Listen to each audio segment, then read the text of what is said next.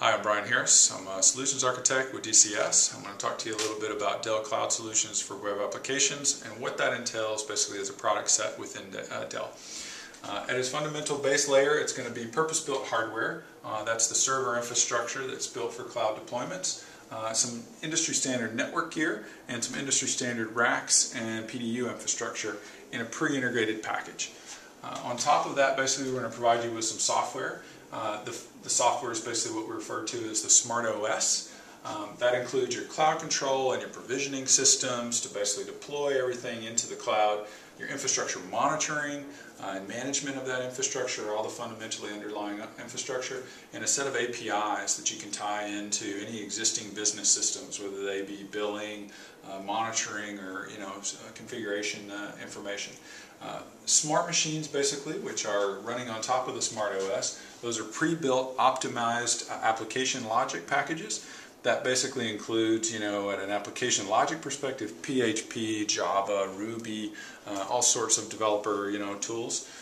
Some DBs, basically, MySQL, Basho, MongoDB, and some other very, very common database tools. And then some load balancers as appliances from a company called Zeus, which allows you to run load balancing as a smart machine as well.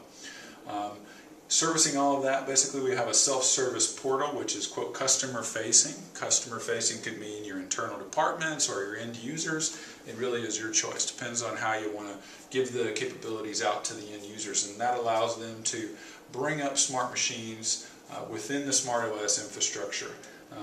Wrapping all of that up basically is world-class Dell support. World-class Dell support is going to come out and basically implement the infrastructure solution for you, train your operations staff how to use it, and even do some end-user training if you'd like. So for your application developers, we can show them basically how they can take advantage of this.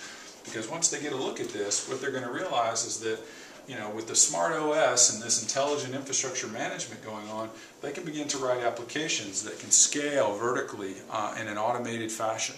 So they can get a lot more utilization out of their overall hardware. They can get much better performance with no user intervention, basically from an application execution perspective.